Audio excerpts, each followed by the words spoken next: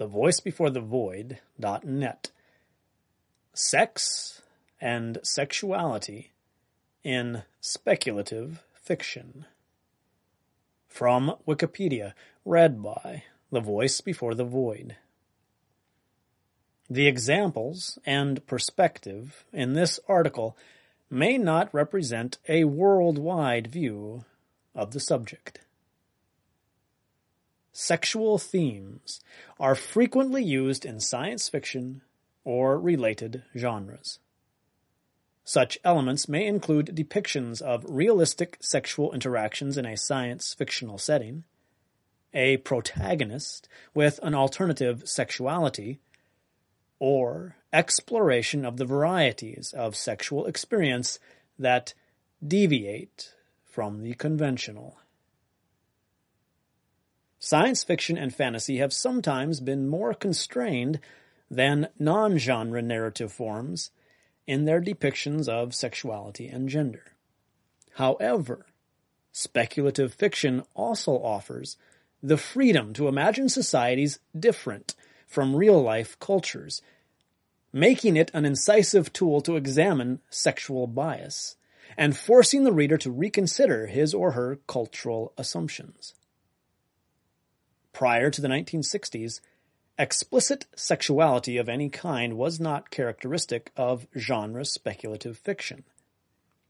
In the 1960s, science fiction and fantasy began to reflect the changes prompted by the civil rights movement and the emergence of a counterculture.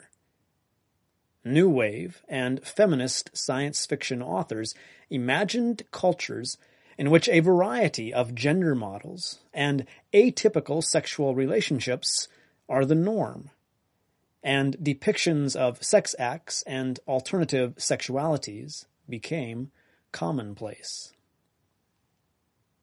There also exists science fiction erotica, which explores sexuality and the presentation of themes aimed at inducing arousal. Contents. Section 1. Critical Analysis. Subsection, Themes Explored. Section 2, Science Fiction Literature. Subsections, Proto-Science Fiction. The Pulp Era, 1920 to the 1930s. The Golden Age, 1940 to the 1950s.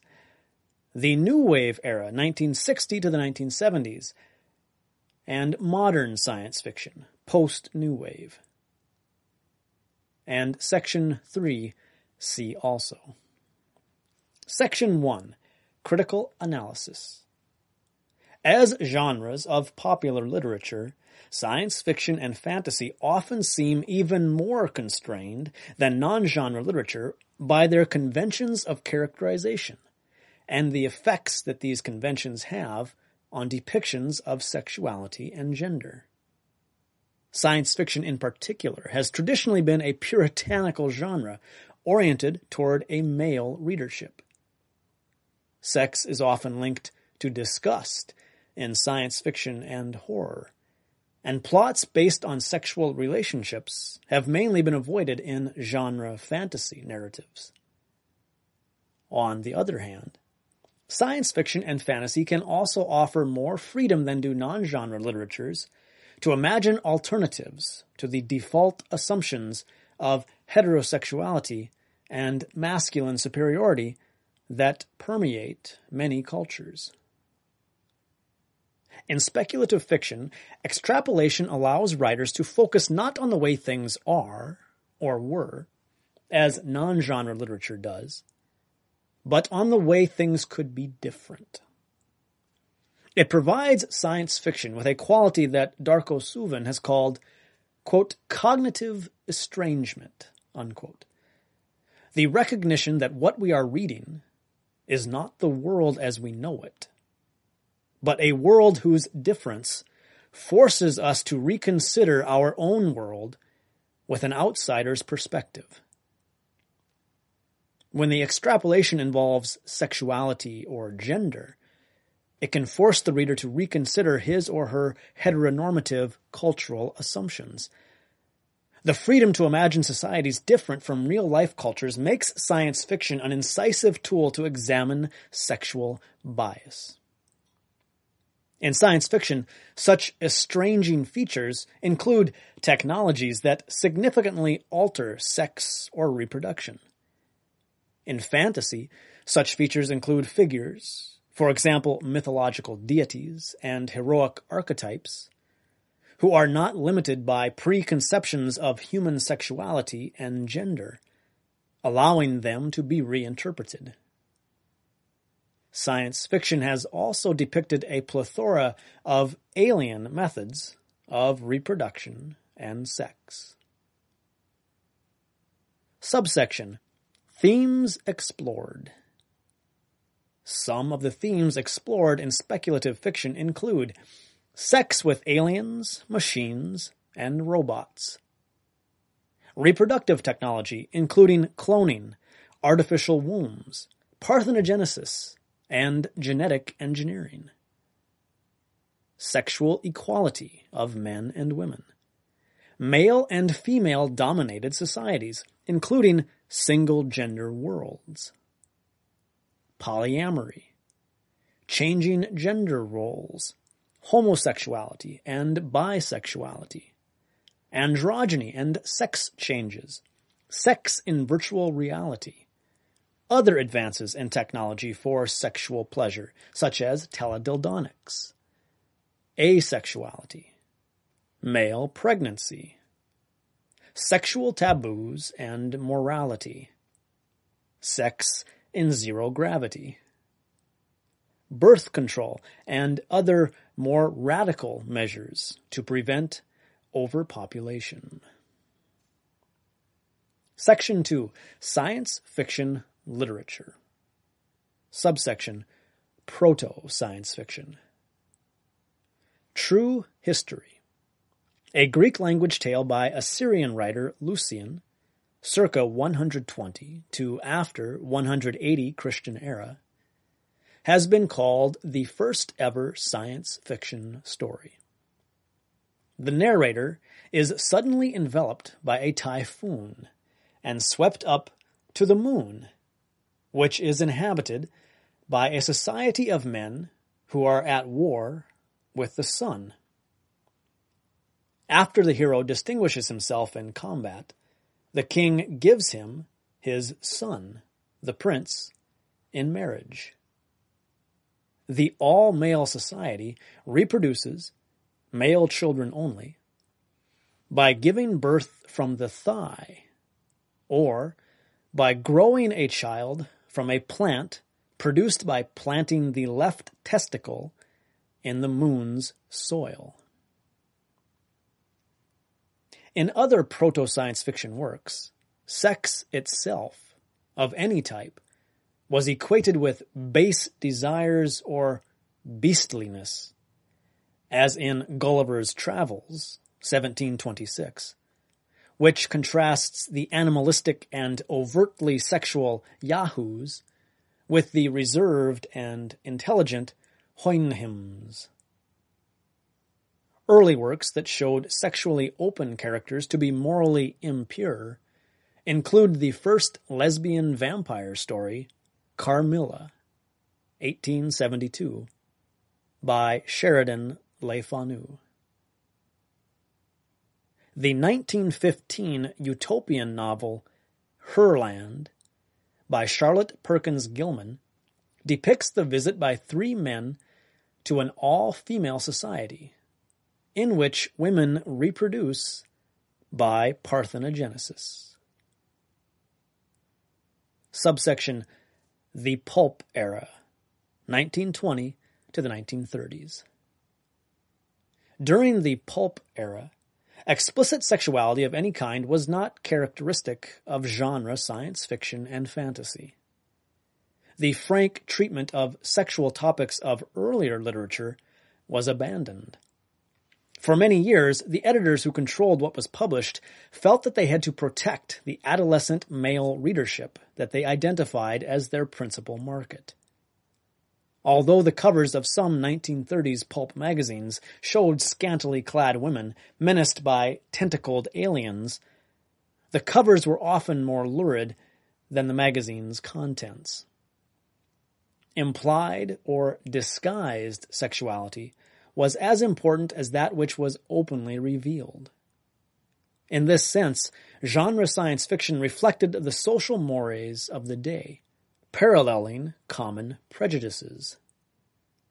This was particularly true of pulp fiction, more so than literary works of the time.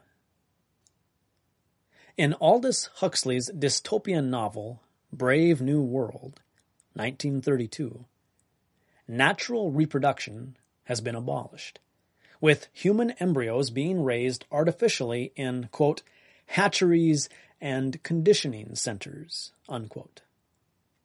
Recreational sex is promoted, often as a group activity, and marriage, pregnancy, natural birth, and parenthood are considered too vulgar to be mentioned in polite conversation. One of the earliest examples of genre science fiction that involves a challenging amount of unconventional sexual activity is the novel Odd John, 1935, by Olaf Stapledon. John is a mutant with extraordinary mental abilities, who will not allow himself to be bound by many of the rules imposed by the ordinary British society of his time.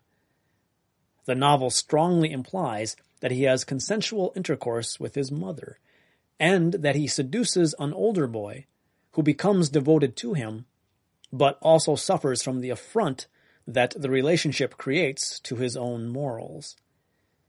John eventually concludes that any sexual interaction with normal humans is akin to bestiality.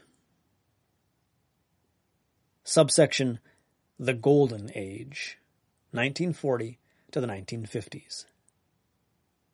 As the readership for science fiction and fantasy began to age in the 1950s, writers were able to introduce more explicit sexuality into their work. Philip Jose Farmer wrote The Lovers, 1952, arguably the first science fiction story to feature sex as a major theme, and Strange Relations, 1960, a collection of 5 stories about human-alien sexual relations. In his novel Flesh, 1960, a hyper-masculine, antlered man ritually impregnates legions of virgins in order to counter declining male fertility. Theodore Sturgeon wrote many stories that emphasize the importance of love, regardless of the current social norms, such as The World Well Lost, 1953, a classic tale involving alien homosexuality, and the novel Venus Plus X, 1960, in which a contemporary man awakens in a futuristic place where the people are hermaphrodites. Robert A. Heinlein's time travel short story, All You Zombies, 1959, chronicles a young man, later revealed to be intersex, taken back in time and tricked into impregnating his younger female self before he underwent a sex change. He thus turns out to be the offspring of that union, with the paradoxical result that he is both his own mother and father. Paul Anderson's 1959 novel, Virgin Planet, deals in a straightforward manner with homosexuality and polyamory on an exclusively female world. The plot twist is that the protagonist is the only male on a world of women, and though quite a few of the women are interested in sex with him, it is never consummated during his sojourn on the planet. Until the late 1960s, few other writers depicted alternative sexuality or revised gender roles. nor openly investigated sexual questions. Subsection The New Wave Era, 1960 to the 1970s. By the late 1960s, science fiction and fantasy began to reflect the changes prompted by the civil rights movement and the emergence of a counterculture. Within the genres, these changes were incorporated into a movement called the New Wave, a movement more skeptical of technology, more liberated socially, and more interested in stylistic experimentation. New Wave writers were more likely to claim an interest in inner space rather than outer space. They were less shy about explicit sexuality and more sympathetic to reconsiderations of gender roles and the social status of sexual minorities. Notable authors who often wrote on sexual themes included Joanna Russ, Thomas M. Disch, John Varley, James Tiptree Jr., and Samuel R. Delany. Under the influence of New Wave editors and authors, such as Michael Moorcock, editor of the influential New Worlds magazine, and Ursula K. Le Guin, sympathetic depictions of alternative sexuality and gender multiplied in science fiction and fantasy, becoming commonplace. Robert A. Heinlein's Stranger in a Strange Land, 1961, and The Moon is a Harsh Mistress, 1966, both depict heterosexual group marriages and public nudity as desirable social norms. While in Heinlein's Time Enough for Love, 1973, the main character argues strongly for the future liberty of homosexual sex. Samuel R. Delany's Nebula Award-winning short story, I and Gomorrah, 1967, posits the development of neutered human astronauts, and then depicts the people who become sexually oriented toward them. By imagining a new gender and resultant sexual orientation, the story allows readers to reflect on the real world while maintaining an estranging distance. In his 1975 science fiction novel entitled Dahlgren, Delany colors his large canvas with characters of a wide variety of sexualities. Once again, sex is not the focus of the novel, although it does contain some of the first explicitly described scenes of gay sex in science fiction. Delany depicts, mostly with affection, characters with a wide variety of motivations and behaviors, with the effect of revealing to the reader the fact that these kinds of people exist in the real world. In later works, Delany blurs the line between science fiction and gay pornography. Delany faced resistance from book distribution companies for his treatment of these topics. Ursula K. Le Guin explores radically alternative forms of sexuality in The Left Hand of Darkness, 1969, and again in Coming of Age in Carhide, 1995, which imagine the sexuality of an alien human species in which individuals are neither male nor female, but undergo a monthly sexual cycle in which they randomly experience the activation of either male or female sexual organs and reproductive abilities. This makes them, in a sense, bisexual, and in other senses, androgynous or hermaphroditic. Le Guin has written considerations of her own work in two essays, Is Gender Necessary, 1976, and Is Gender Necessary? Redo, 1986, which respond to feminist and other criticism of the Left Hand of Darkness. In these essays, she makes it clear that the novel's assumption that Gethenians would automatically find a mate of the gender opposite to the gender they were becoming produced an unintended heteronormativity.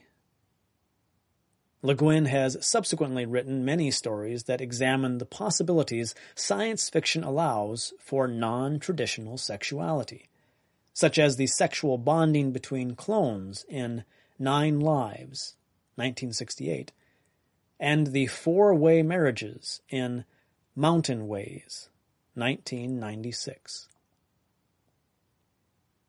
In his 1972 novel, The Gods Themselves, Isaac Asimov describes an alien race with 3 genders, all of them necessary for sexual reproduction. One gender produces a form of sperm. Another gender provides the energy needed for reproduction, and members of the third gender bear and raise the offspring. All 3 genders are included in sexual and social norms of expected and acceptable behavior.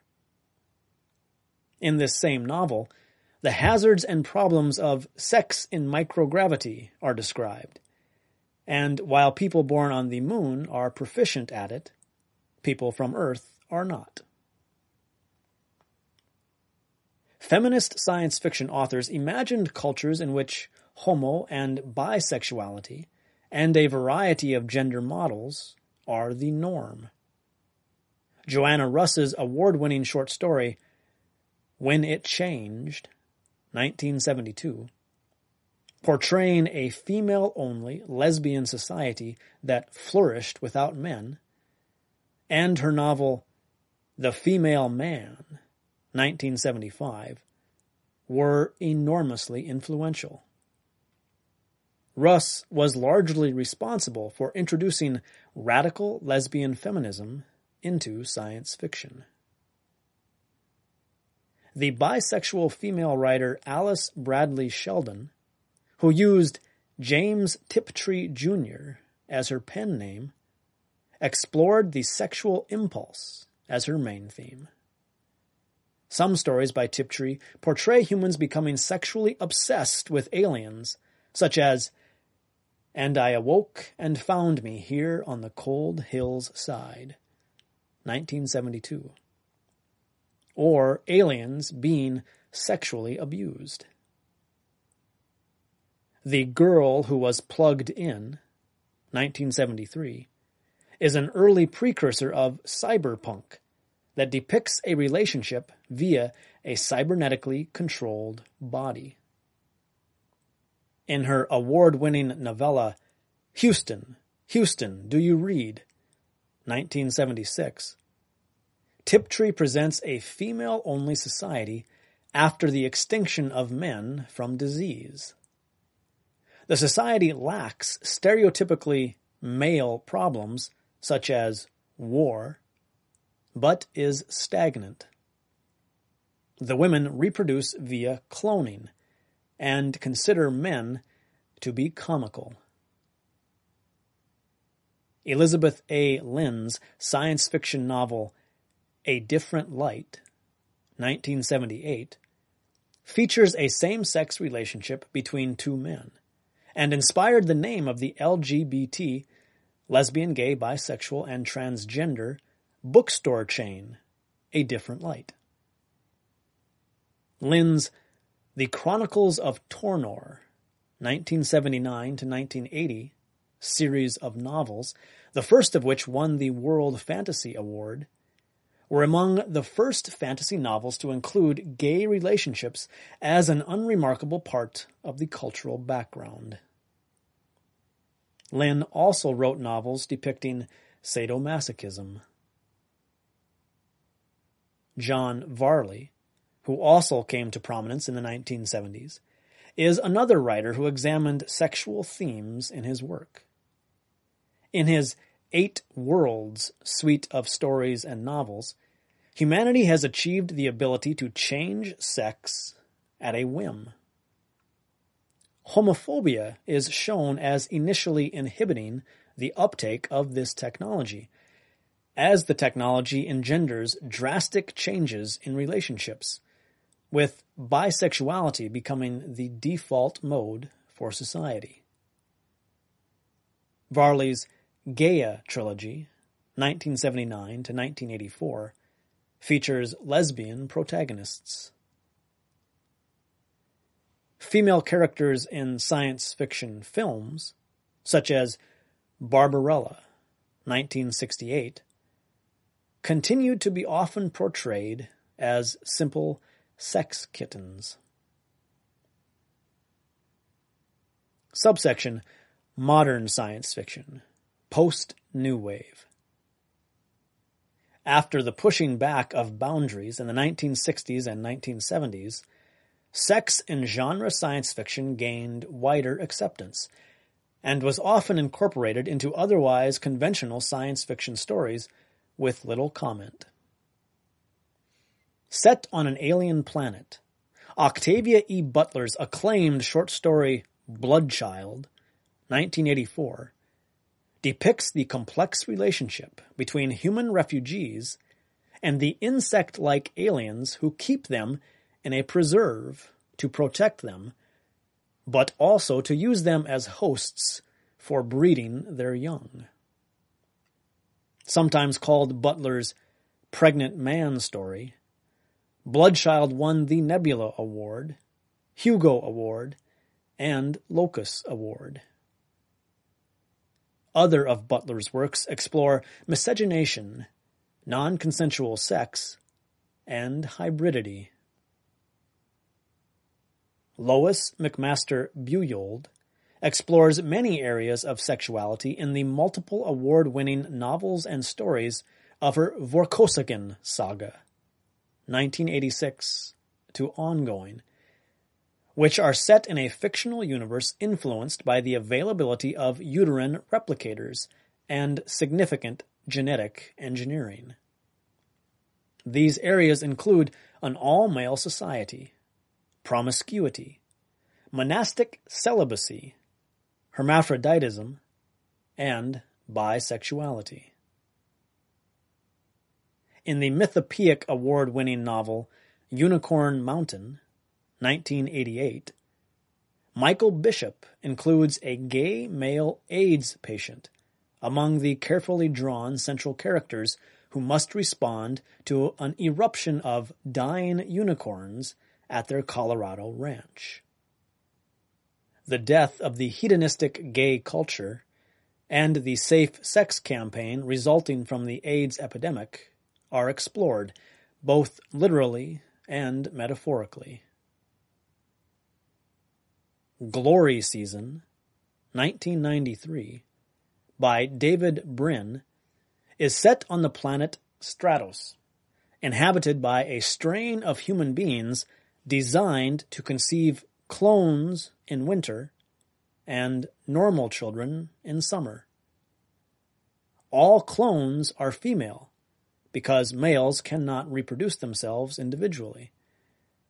Further, males and females have opposed seasons of sexual receptivity. Women are sexually receptive in winter, and men in summer. This unusual heterogamous reproductive cycle is known to be evolutionarily advantageous for some species of aphids. The novel treats themes of separatist feminism and biological determinism.